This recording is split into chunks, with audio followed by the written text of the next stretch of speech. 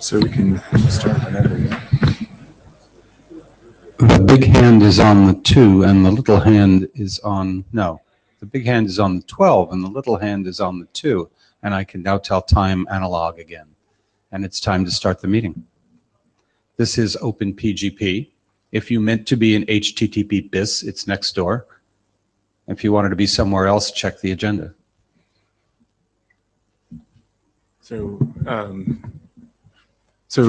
First off, just to note that Barry has stepped up as co-chair, which is much appreciated. So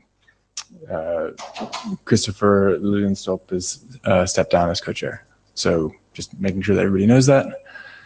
This is the note well. If you haven't been to an IETF meeting before, you should probably read this note well and note it well. This covers the intellectual property stuff that comes up in the meeting, among others. We have an hour and a half today. The basic agenda is to just make sure everyone knows that we're on the same page. Ensure that we're going to basically talk a little bit about the registry issues because we have a couple of requests for code points on registries. And then Werner's going to present a series of specific changes for 4880 BIS. We'll talk a little bit about the PGP MIME, S-MIME stuff that came up on the mailing list and any other business. Blue sheet singular should be going around. If you haven't gotten it yet, raise your hand.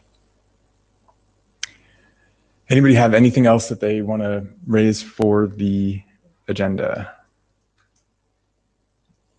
I don't see anything. So, all right.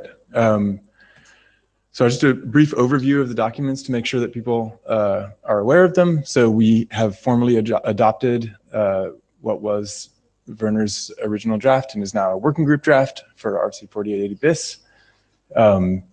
So this basically is the original RFC 4880 with some integration of the elliptic curve stuff, and a few minor changes are underway. So we're going to do more than minor changes here going out to fulfill the charter. Discussion happens on the mailing list, and the draft is currently written. Yeah, you can bring it up front. Thanks. Draft is currently written in Markdown. If you want to actually propose changes, we welcome concrete proposals. You might find it easiest to do a diff from the Markdown, or you can just send the words to the mailing list. Please use, there's a Git repo here that you can use if you want to pull the draft. But discussion should happen on the mailing list. So you're welcome to do a pull request, but make sure then that you make a copy of that to the mailing list so that we can have the discussion all in one place and archived by the IETF. So just making sure that everybody's aware of those sort of guidelines for contribution. So,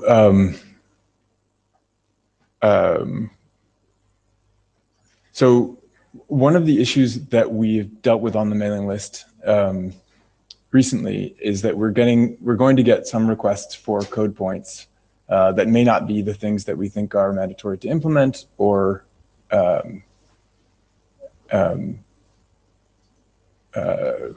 even necessarily advisable.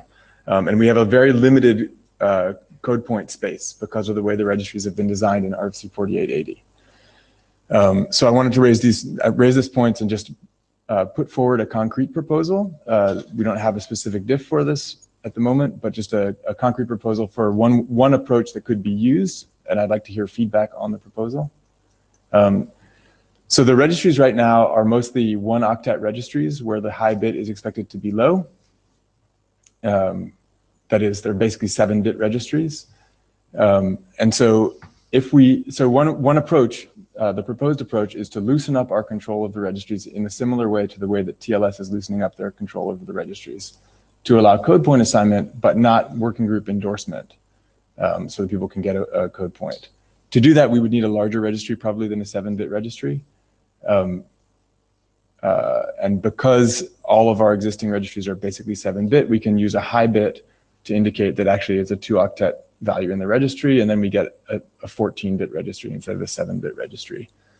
It's sort of a UTF-8-ish approach. but it would give us enough space that we could do a first come, first served and not have to argue on the mailing list about whether we get code point assignment or not. So the approach that the TLS working group is doing is that the registries basically are first come, first served with an expert review to ensure that the documents that the proposed assignment is actually legible, but no direct endorsement by the working group unless they want a Y in the working group Y column. And so this way, if someone wants to work on an extension, they can just they can pick a code point, document what they're doing, and get the code point without us having to have a discussion on the mailing list about it. Is this proposal clear? Do people have questions about what the results of that would be? Phil, you look like you want to say something about it. Yeah, I'm not keen on it. Okay. The reason that TLS had to go their way. That's Phil Holland-Baker. Yeah. So the reason TLS had to go that way is that they made the mistake of using suites, and that means that they don't have so much flexibility.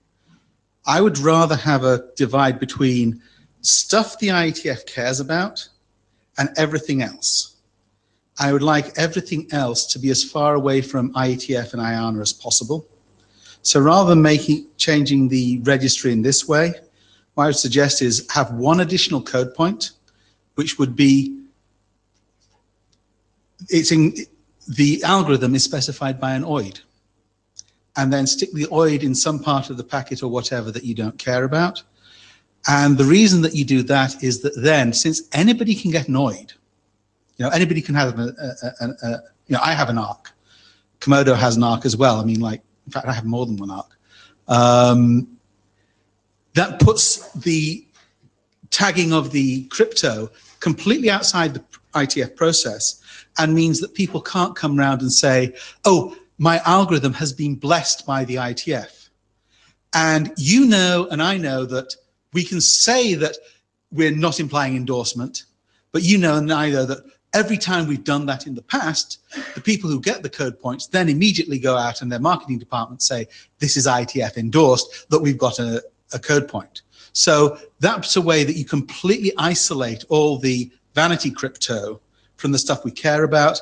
And also, if we ever get to the point where we've used up all 126 remaining code points, well, we've got a natural expansion thing. And you know what? I don't think people are going to care about how long OIDs are or whatever, or interpreting them by the time that you run out of 126 slots. Okay, so there's a counter proposal there. Does anyone else want to speak to the proposal or the counter or Phil's counter proposal?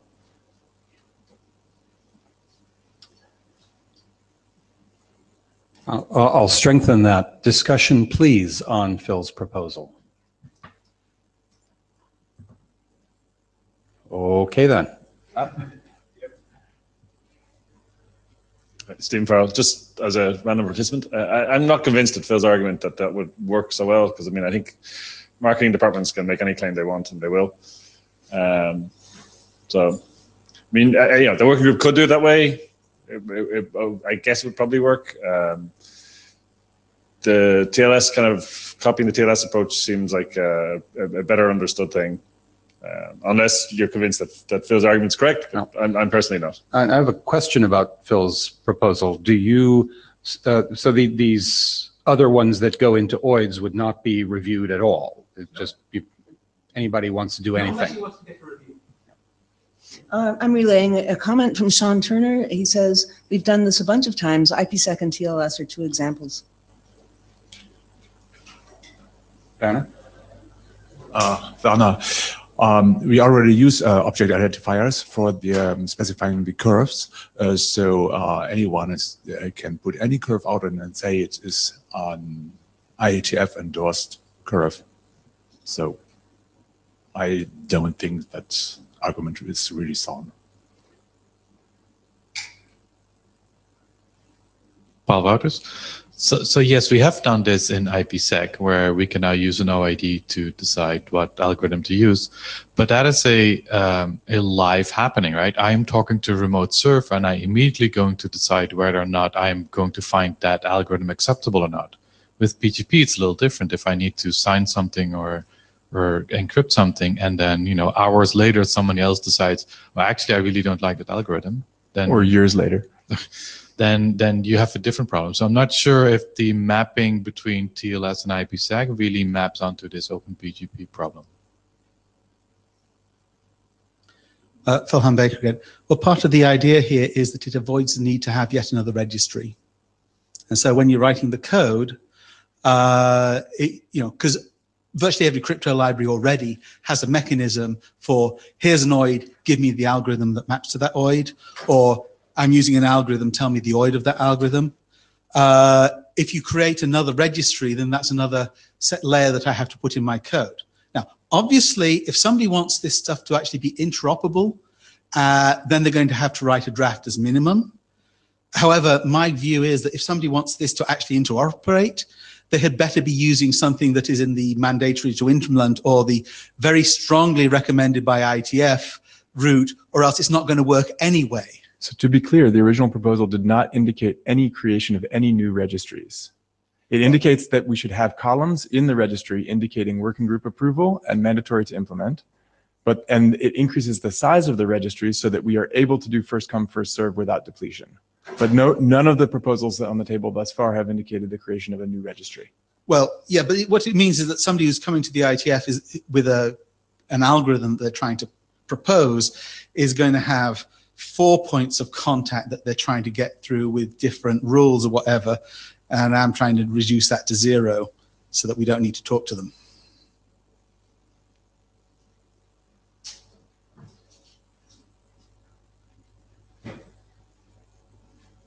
All right. So I'm going to post this proposal to the mailing list in hopes that we can get people to speak up in favor of one or the other of these proposals, and maybe try to achieve some sort of consensus there. Another comment from Sean. He said, I should have been clearer. The registries are now IETF consensus. We've had examples of IPsec and TLS that went less strict. We should follow these examples.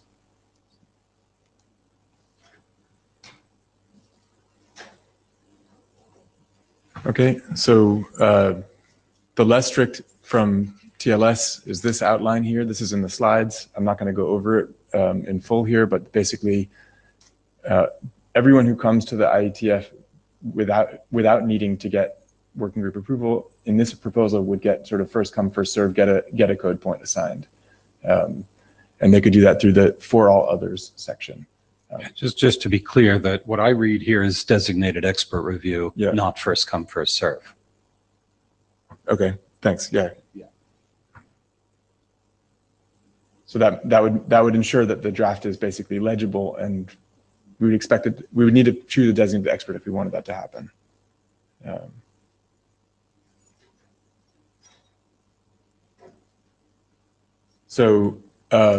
Anyway, this will go to the mailing list, and I hope that people will give feedback on the mailing list and speak up. We can maybe call for some consensus there. So Werner, do you want to step up? Yeah, so the pink box there, if you stand in the pink box, then they'll be able to get you on video. Okay, so I have a couple of topics. So the first topic is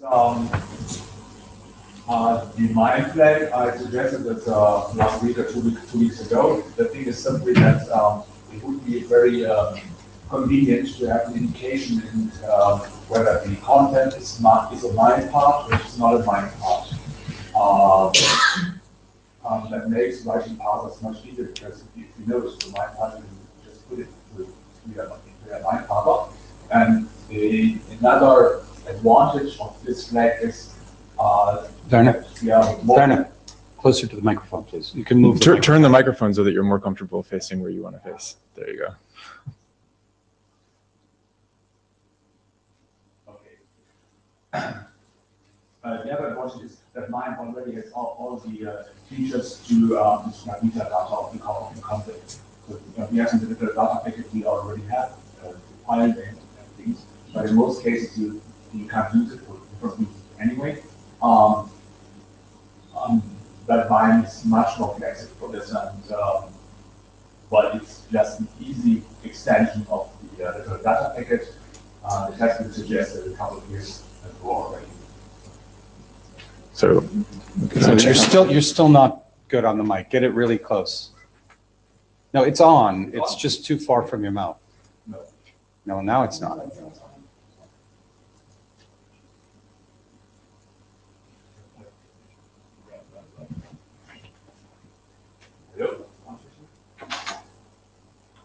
right, let's swap mics for the moment.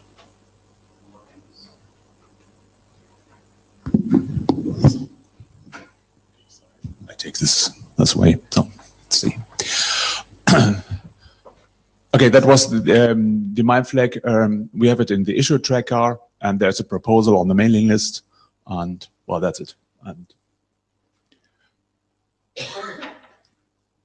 okay, this other thing is David has suggested to put explicit words into the RFC to make it clear that part of the metadata, which is in the literal data packet, is not covered by the signature. But we have another topic on this later in a later slide. So Werner, are you okay if people come to the mic if they have questions? We can go through your points. Yeah, sure. Okay. So I'm not seeing anyone at the mic. So anyone questions? No? Okay. The other thing is that's also pretty easy. We have in signature packets, in the signature, we have the long key ID, so 64-bit key ID, to find the key for verification. But 64-bit key IDs are too short to really find the keys because we can easily create creations on the 64 bits. And that's a bit annoying and actually dangerous if you always get bad signature due to your wrong key.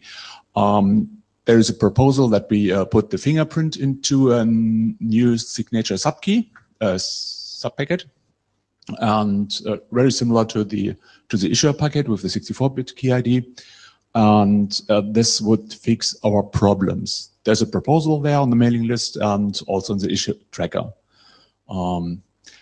And I hope that with new key format later we can fade out the use of the issuer subpacket, which needs to stay currently in OpenPGP data for backward compatibility. But it's no problem for implementations if a new issuer fingerprint subpacket will be added to the data. That just works, and implementations can use it or cannot use it. So whatever. Questions? Okay, fine.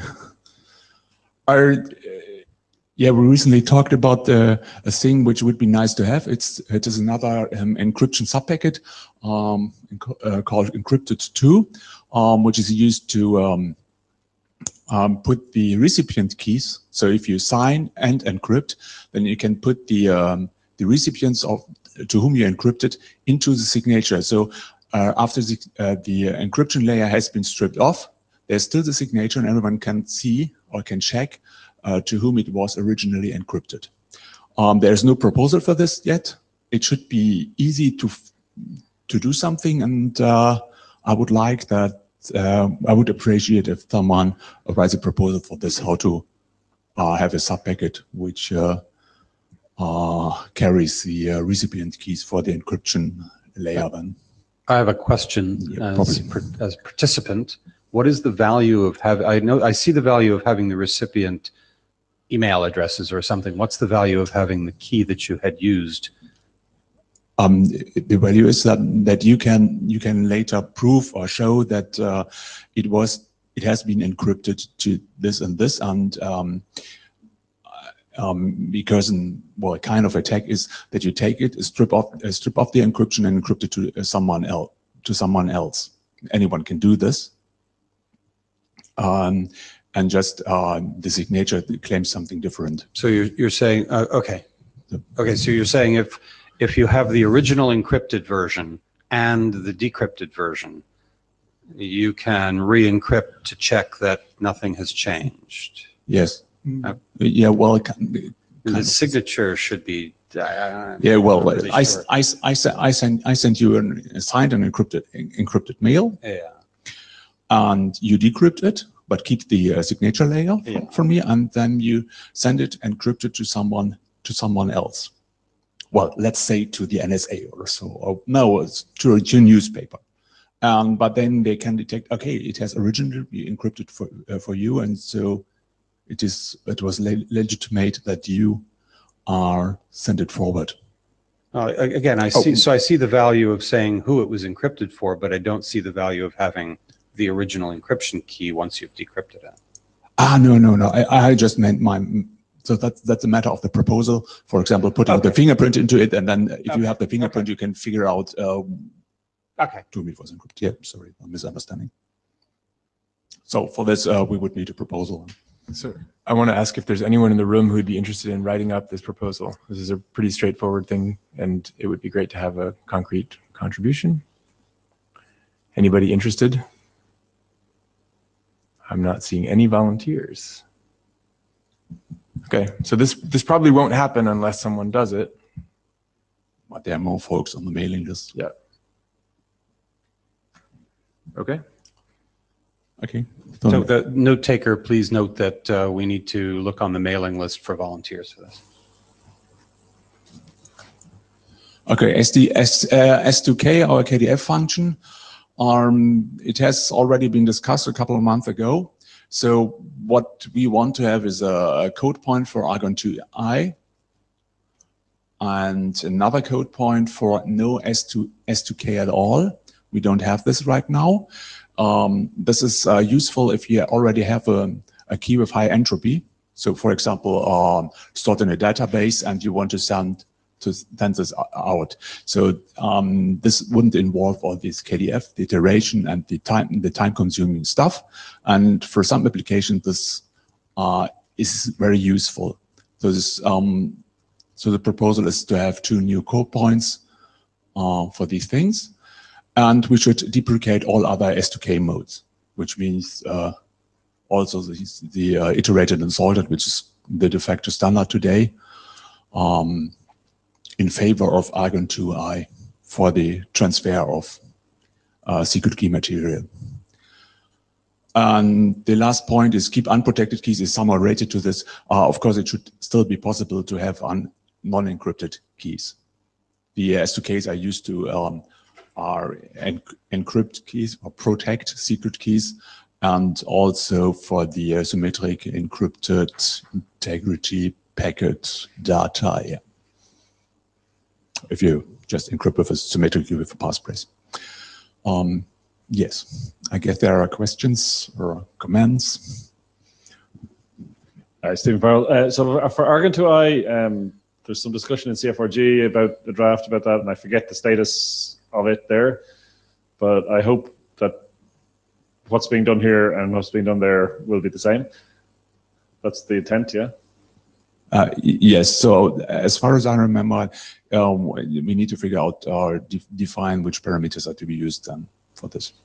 So yes. Okay, so I just want to check. We're not in danger of kind of implementations here getting ahead of the documentation of the algorithm in CFRG. Okay, no. Good. Okay, thank you.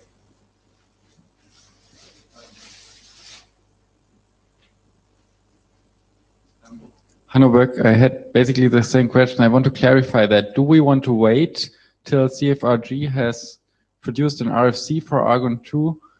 Or because as far as I remember, but I don't recall it exactly, there was a paper with attacks on Argon 2i, and there were some debates whether the algorithm should be changed to counter that attack. So it may be that something else ends up as being the standardized Argon 2 than what's out there now. So my impression of what happened there is that Argon 2i has actually been modified, but I could also be wrong about this. Is there any CFRG person here who knows more? I can ask for clarification in the CFRG meeting later. Like the point would be, do we say this will be delayed until CFRG has finalized something on Argon 2, or is this to be implemented pretty soon?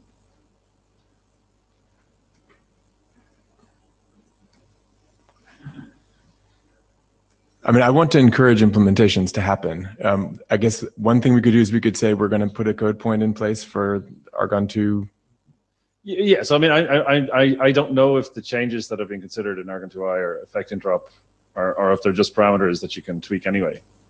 So I think, yeah, talking to the CFRG folks is a fine thing to do. But you can also sort of say to them, we want an Argon 2I or an Argon 2 RFC. You know, please don't sit on this for years. And you know, we don't want you to, you know, if let's say they get to draft 10 or something, you could say, we're going ahead with draft 10. Please don't do non-interoperable changes anymore. So okay. If you talk to them, I mean, it should be a solvable problem.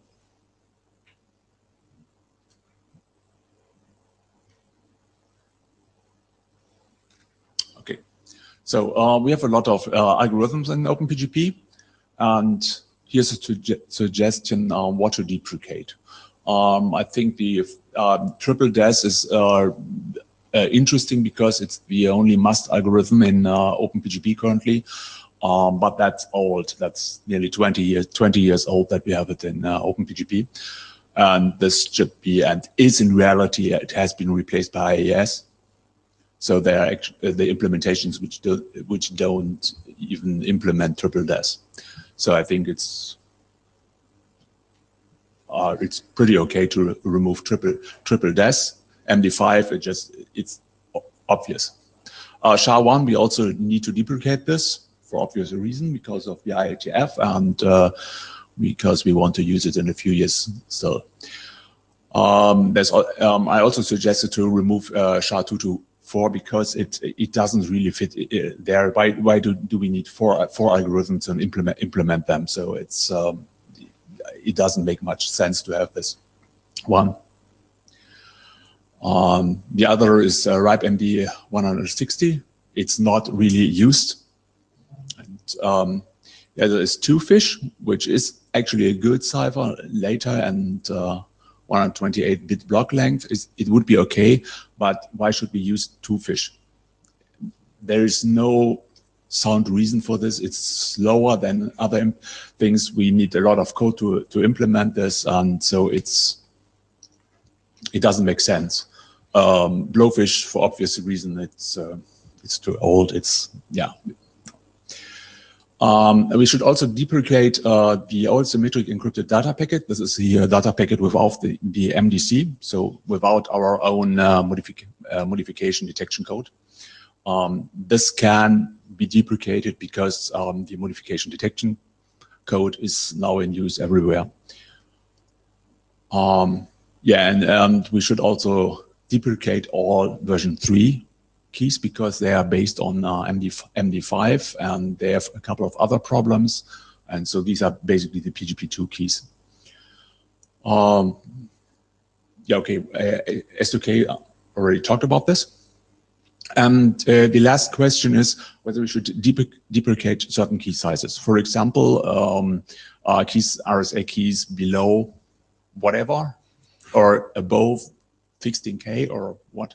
So I think that is some stuff that we can discuss about this because it's people expect that implementations also work with 16K RSA keys. Whether this makes really sense, I don't know. And so this is a thing where stuff may break. It might also be useful to think about whether we allow arbitrary length for RSA keys, because some implementations can't handle arbitrary length. So this is nothing we probably can discuss right now here, but this is stuff for the mailing list to discuss this point, the last point.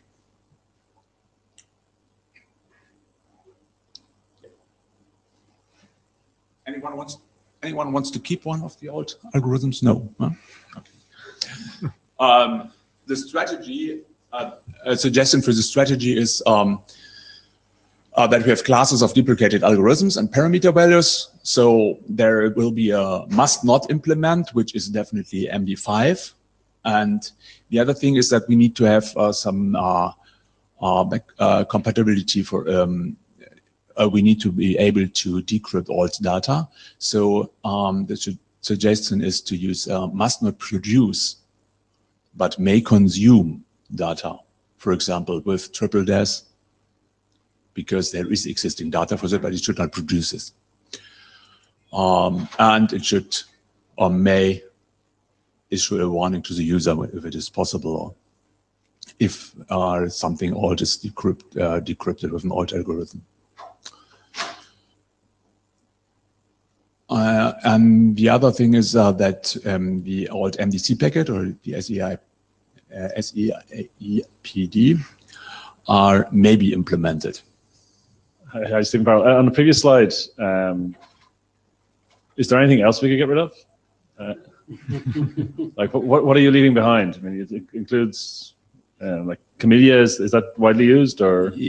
Well, I don't know whether Camellia is widely used, but it's only there for political reasons. So that's my idea of it. So it's an okay cipher. It's okay cipher. It is a kind. You could view it as a fallback thing, and I don't really care about this Camellia. So yeah, but I guess more generally, I mean, maybe when this is brought to the list, maybe also include the ones that you're leaving behind, so that people, if they wanted to offer that, could have that choice. Yeah. So if we had a clearer view of what deprecation means in terms of the registry, I think it would be useful to say, just to be able to concretely say, sure, here, we think these are the columns that we want to put in the registry, and we think that these are the values for those columns for these algorithms, right? So that we have something concrete to say. Because I think that the kind of deprecation we're talking about for triple DES here is maybe for MD5 is maybe different from the kind of deprecation we're talking about for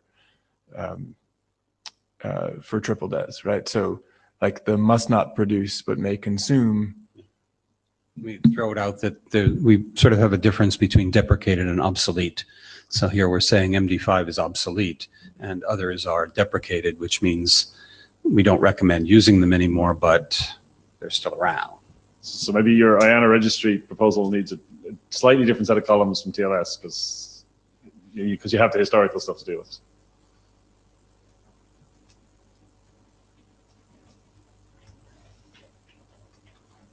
Ready for the next?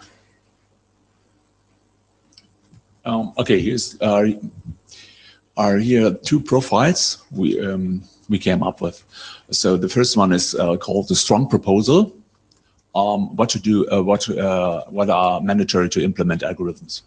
The strong proposal includes AEID,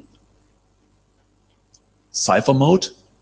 It has not yet specified. We don't know which one this will be, but it will be a must then. Second is AS256 and SHA-512. And the other thing is the new ED25519 curve for signatures. We missed something. We don't have anything for encryption now, of course. So the 25519, or what's it called, extra 25519, which is the logical extension for this for encryption here.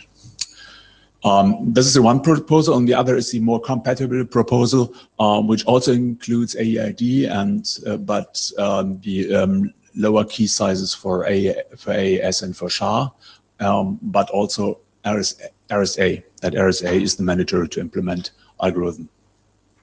So these are proposals.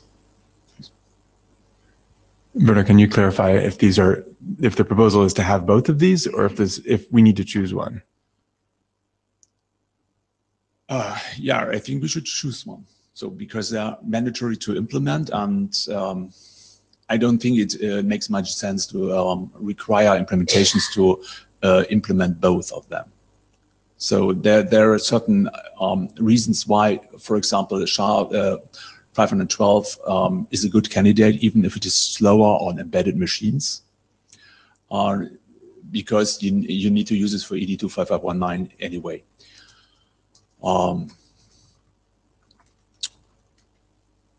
Well, yes, that's a strong proposal, but if you want to have more compatible with existing implementations, you could use the other thing, but it will only work with the last three items then, because the AID is not in any current implementation because it's not specified. So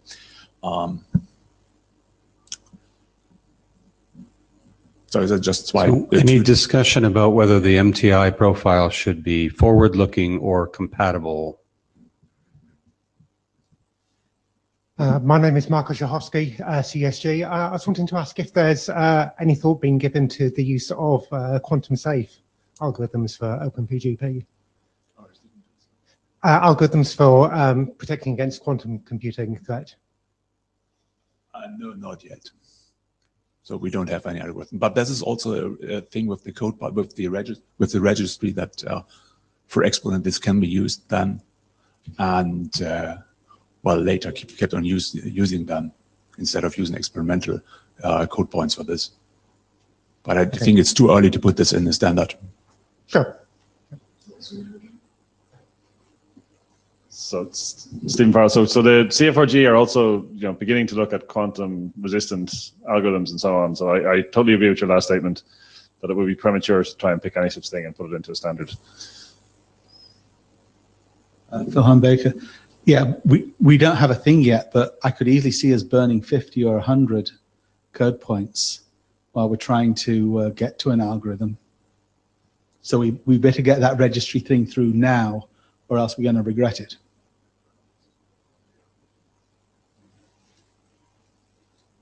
Hanno Böck, with the post-quantum thing, if we look at the symmetric part of this, if we choose the strong proposal, we basically have that already covered, because as soon as you go to a 256-bit security, you have reasonably post-quantum security. So if we want to be forward-looking for post-quantum security, we could say, if we choose the strong proposal that's there on the slide, then we're already like halfway done, and only the asymmetric part then has to be done. Then like we could say we can keep the upper 3 points even for the post-quantum future. So is that was a statement in support of the strong proposal? Yeah.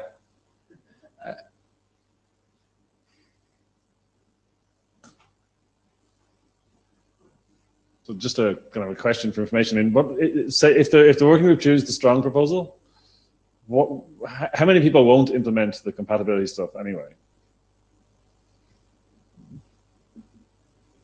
I mean, do we have a sense, or do we think there will be implementations that would only do the strong MTI stuff and would never do what's on RSA and so on? Well, I can only guess that some JavaScript implementations would only use one of the profiles, but I don't know. Right. It seems likely to me that new implementations that are looking for what they'll receive would accept older stuff to be compatible. But the issue is what happens when they generate things. They're going to generate stuff that older clients can't decrypt because they're using newer algorithms. So, yeah. But if we say that the mandatory to implement stuff is the compat stuff, then there's no guarantee we can ever move to the new suites because no one will ever done it. Exactly. And it's also not quite okay because of the AID. If we say it is a must, and we don't have it yet, so it is not a problem to use the other algorithms too. So the implementations must be changed anyway. Okay. So my personal opinion would be just to go with whatever people writing code prefer. So I'd be okay if you guys just decided to just let the kind of coders in this game kind of rule this one.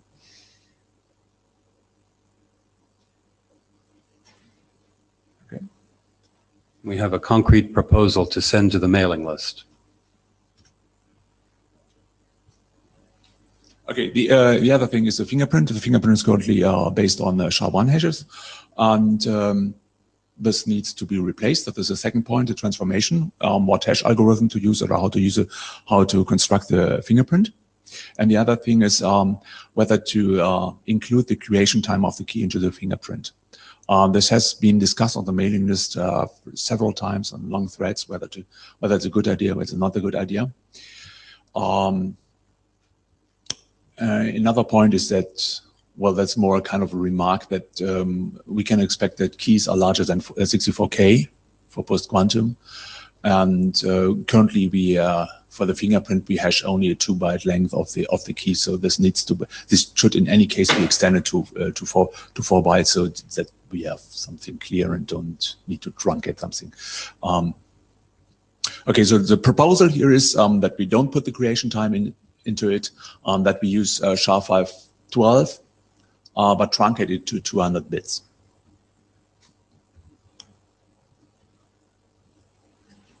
So we had a lot of back and forth and bike shedding on the mailing list about this fingerprint format, and it never seemed to reach any sort of conclusion. So I'm not sure how we move forward in terms of actually going with something, except that we know that we want to move past the existing implementation. So I don't know, anything that can get us towards a consensus would be great in my book, but I'm not sure what the right way to do that is.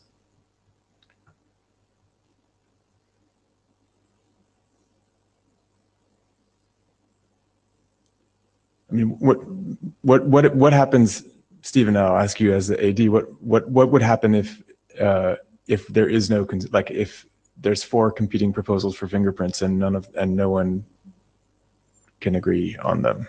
I mean, I think we have decided that we want there to be exactly one format for a fingerprint. Key version. Per key version, yeah. Phil Baker here. Well, one way that you can resolve this sort of thing is to add more requirements until you to knock out candidates that don't work. So if you have 3 people who are saying, well, I want it to be like this because, well, I just like it that way. And then you have another person who's saying, well, I want it to be like this because I would like the same fingerprint format for SSH and PGP and SMIME and everything else that we want to do. Then I think that one should win, because that's my proposal. Well, except that SSH and SMIME already don't have the same fingerprints, so we can't fix those things in OpenPGP working group. No, but you can have a format that has a content that's as part of the hash, has an identifier that's hashed into the identifier like we do with, and that's my UDF proposal, has that in, so that then different applications can use fingerprints and you're not going to get an ambiguity between them. So I actually have a concrete rationale for my design choices. It's not I prefer blue or I prefer red. It's I think that the minibus should be white with a red cross on it because it's actually an ambulance.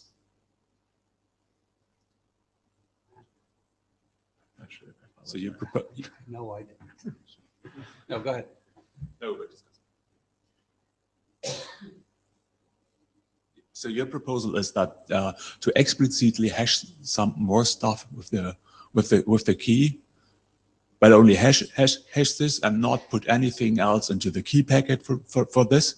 So implicitly we do this. So the fingerprints created for OpenPGP are different for fingerprints for any other protocol because the metadata what we hash are anyway different. Yeah.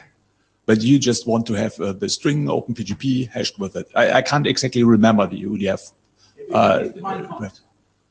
Okay, whatever. So it's just hash another string. So we already hash a couple of things with the key. So, well,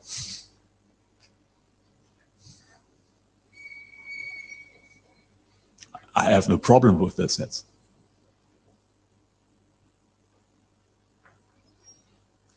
the rationale for using SHA-512 is that we need it for ED25519 anyway, so the implementation. And yes, it is slower on embedded machines, and Peter Goodman doesn't like it for this reason.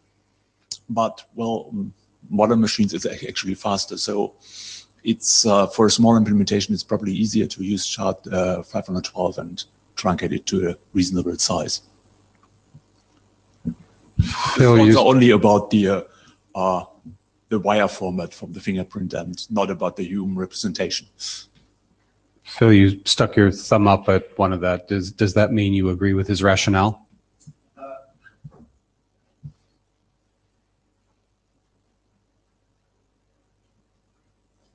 Totally agree on having 512-bit SHA.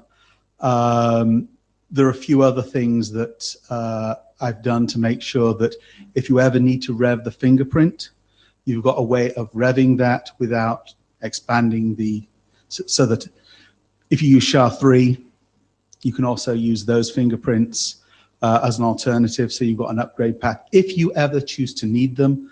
As far as I'm concerned, though, if OpenPGP was to say, well, your fingerprint must be SHA-2 512, that'd be fine with me. I just like backup algorithms. But I like to have exactly 2 algorithms for everything. I like to have one that I'm going to use and one that I might have as a backup. I do not like having 3.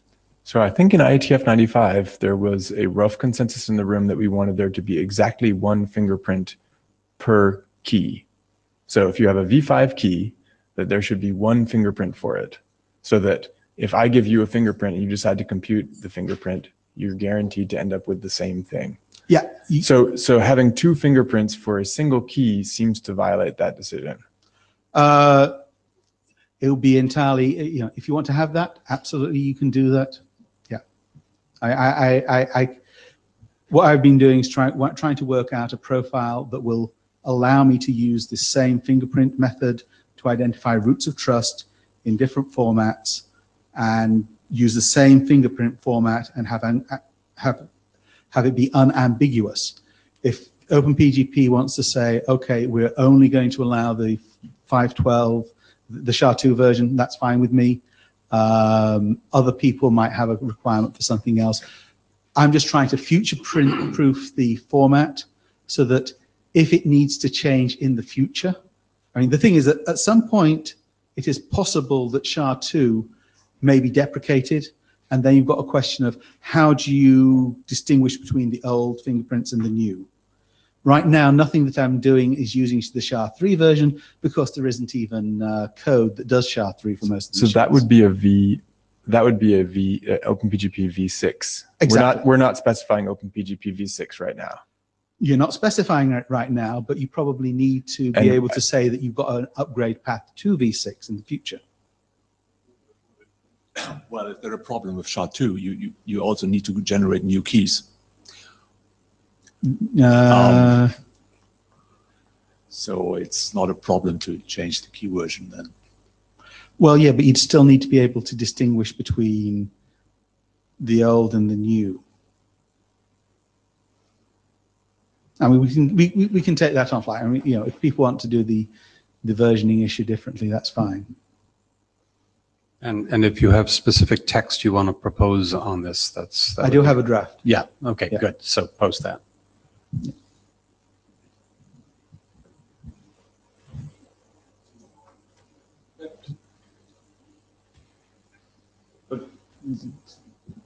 So yeah, Phil has a draft, but I guess what you're looking for more is a pull request, though, right? Text for 4880 bis. Right. Yeah. Yeah. So I mean, I presume, Phil, you're writing a draft that has your generic thing in it, an ID, not the specific piece of text that's needed here. I thought he meant draft text. Yeah. Or was that what you meant? Well, I can give you draft text.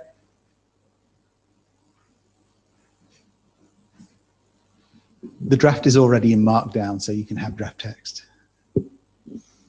Yeah. Well, I would prefer to get it in as a div to the current version.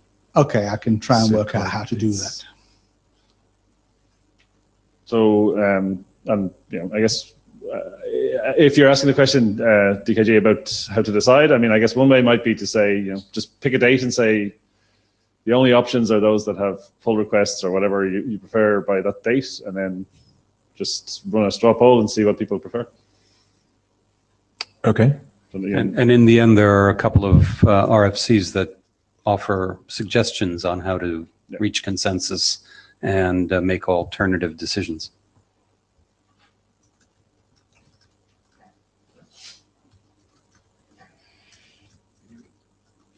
Yeah, there's actually another Mike comment. So relaying Derek, which I think is Derek Atkins, he says, I believe that the creation time and expiration time should be included in the fingerprint computation in order to prevent an attacker from taking my public key and creating a new certificate around it and causing confusion. Granted, an attacker could copy the 2 times as well, but then they cannot modify the expiration time and maintain the fingerprint.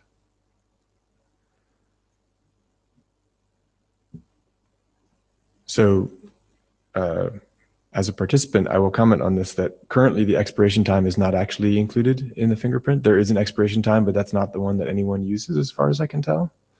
And they can take a given key. If someone has your secret key, they can reuse it in other places. So I'm not, Derek, I'm not entirely sure that that is a change from the existing situation. And I haven't heard of anyone doing that kind of attack. We don't have an expiration time in the key. It's in the self-signature. And it's an old proposal to put it back into the expiration time back into the key packet, because this was the case in PGP2. But the original, before Derek, the guy who proposed it, meanwhile has no interest in this. So, well, we discussed this.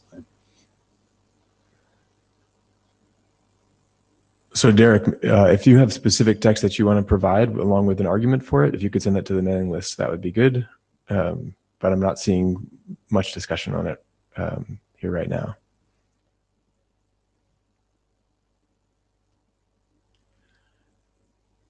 So moving on.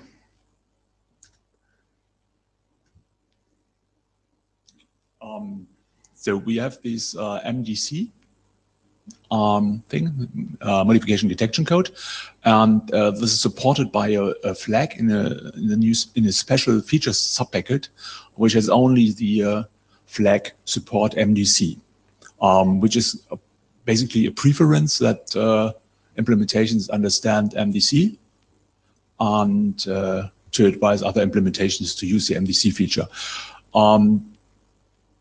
For the forthcoming AEID thing, we would add another flag, support AEID, very similar to MDC,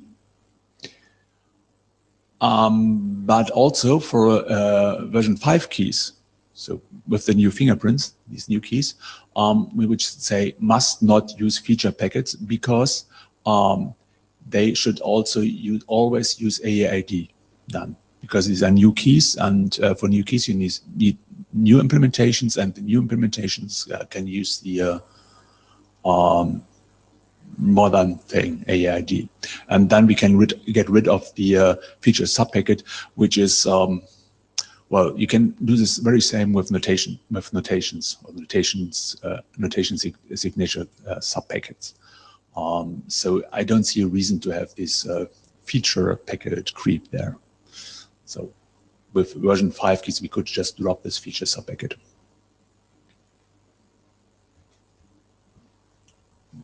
So I see no comments on dropping the feature subpacket, so I think that's just a pull request away.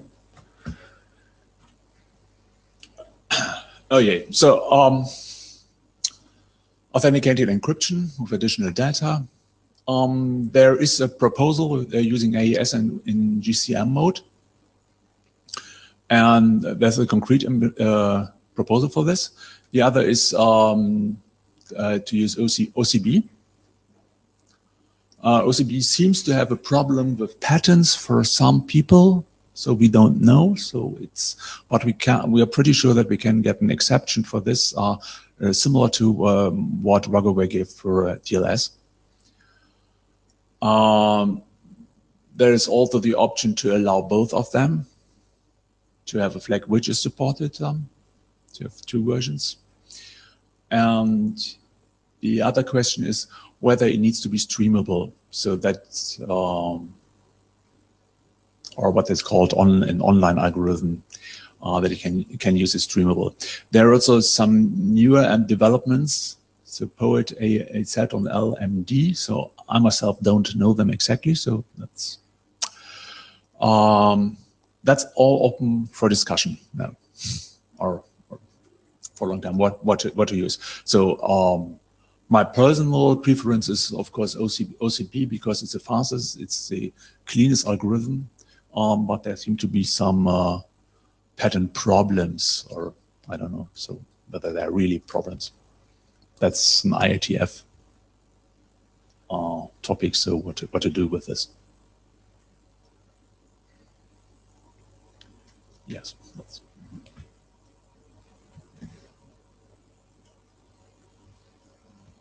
So I'm not seeing anyone speaking up around any of the particular concerns here. So is the GCM proposal like in a pull request form, something that could be merged? I can't remember. I only know that Tancred implemented this in OpenPGP.js. So we have one implementation. Yeah, I heard that. I've not really seen that, but it's somewhere free software thing. Okay. So this seems like maybe one of the biggest outstanding questions that we have.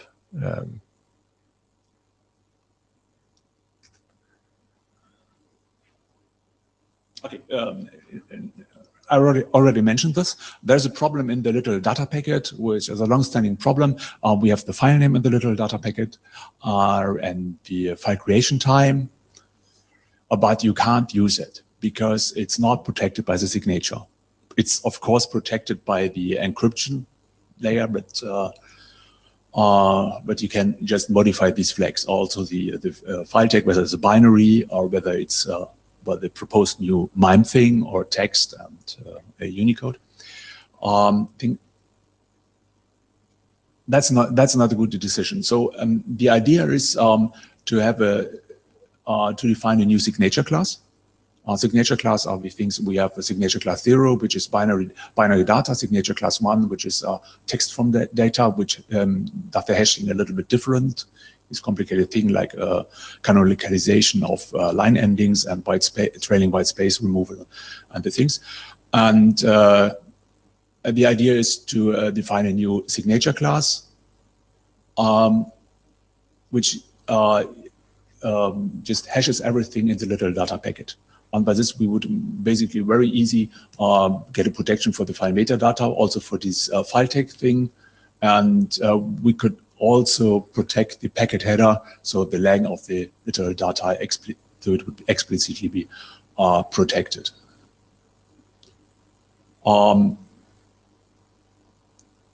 That's an idea, so we are looking for a proposal for this. If you think this is useful, well, I think if there is information and it is covered by the signature and some of the information is not covered by the signature, that's very hard to explain to people. It's very similar to the non-encrypted subject in mails or in the ARMOR header, that the ARMOR header lines, which give you some information, are just not protected. So they are hints, but some people use it for strange things. And well, it would be an easy way to protect this. So is there anyone interested in writing a proposal for this particular change? Should add a new signature class. So I will post to the mailing list to ask if anyone wants to do that, but I'm not seeing anyone volunteering right now. I would do an implementation, of course. Okay.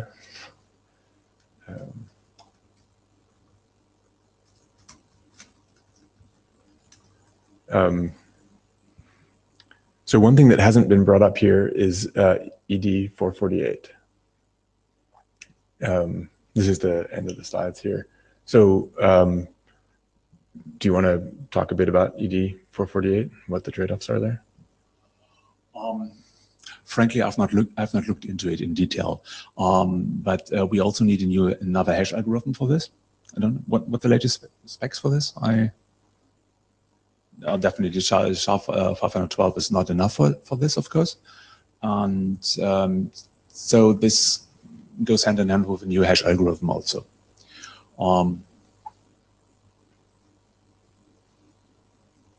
We should definitely assign a code point for this, of course.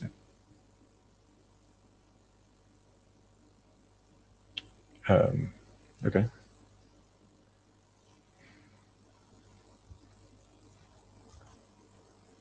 So no, we don't need a code point for this because for the elliptic curves, we use an object identifier for this, so that's easy. but we would at least need to indicate what OID to use and put it in the draft, right? There would need to be a change in the draft to control it. Does someone know whether there's already an OID or for 448? There is a CFRG internet draft for 448, but I don't think it's an RFC yet. Okay, so probably we just wait a bit. We could, I mean, you can edit the draft to refer to an existing internet draft with the assumption that by the time it's published, it would need to be done. Does anyone here who's been following the CFRG have a sense of whether 448 will be done in? Yeah. Okay. So these were my topics. Okay. Thanks, Werner. No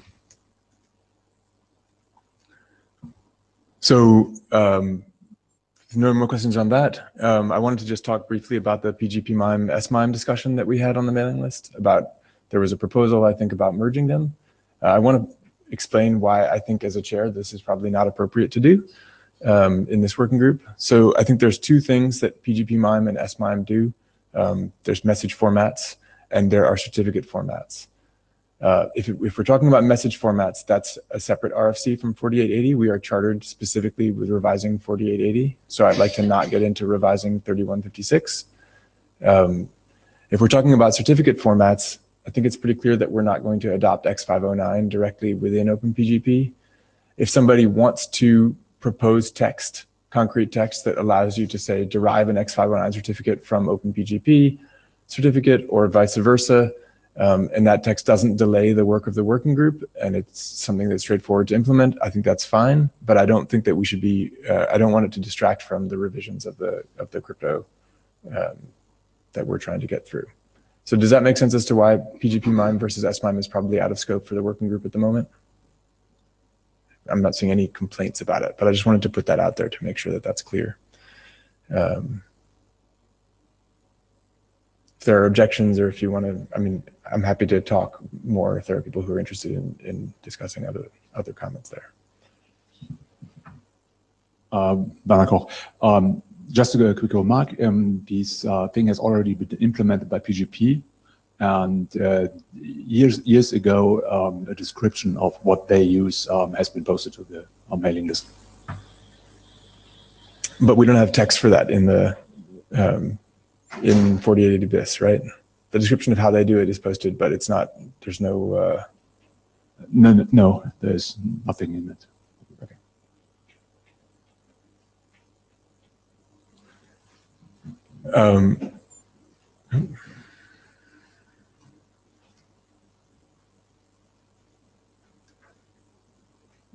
I thought that whole discussion was more about rechartering and not what we were doing at the moment. In any case, I'm very reluctant to try to recharter the working group right now, and we've been slower at getting just this one draft done.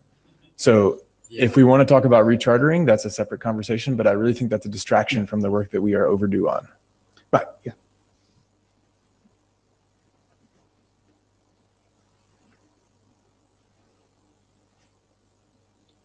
So, so I think that is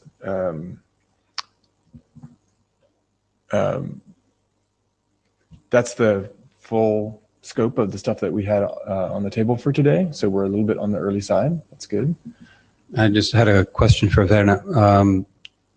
I see that you incorporated the 4 verified errata in the 4880 bis document, but there are 15 held for document update errata that don't appear to be addressed in 4880 bis.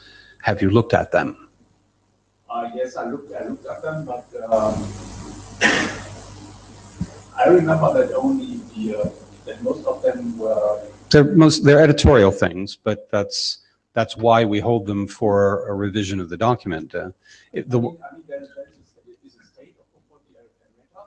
Yeah, if you look at the errata, they're grouped. The verified ones are grouped first, and then the 15 held for document update are after that. So, Well, what you should do is use your judgment on them, of the things that make sense, roll them in, things that you think need some discussion on the list, ask on the list. Yeah, okay. So I put those which are verified into it because that's. Yeah, the verified, great. Okay, thanks.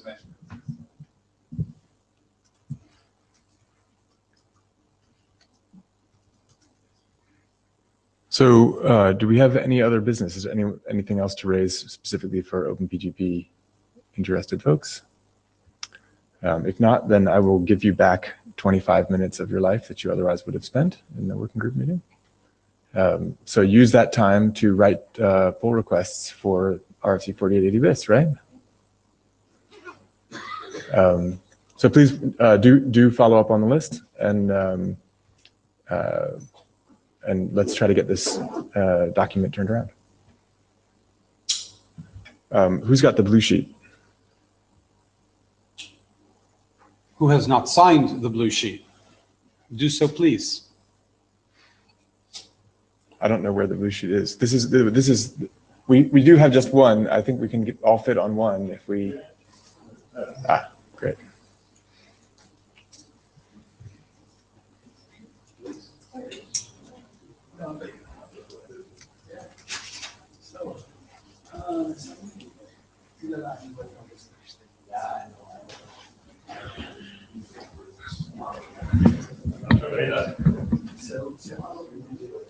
One comment I want to try to make to the Secretariat is we need to have off buttons on the desk mics. Yeah. I usually unplug them.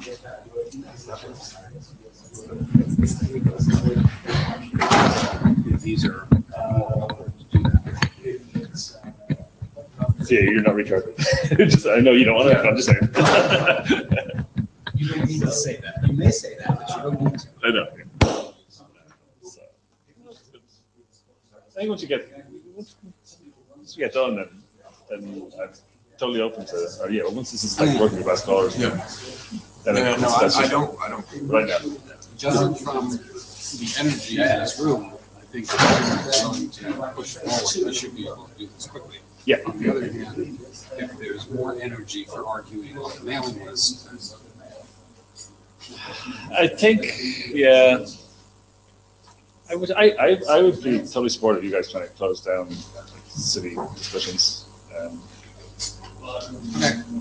I mean, I think there's a bunch of these things where I don't think people really care that much. They're just arguing. That's the definition of bike share, right? Yeah.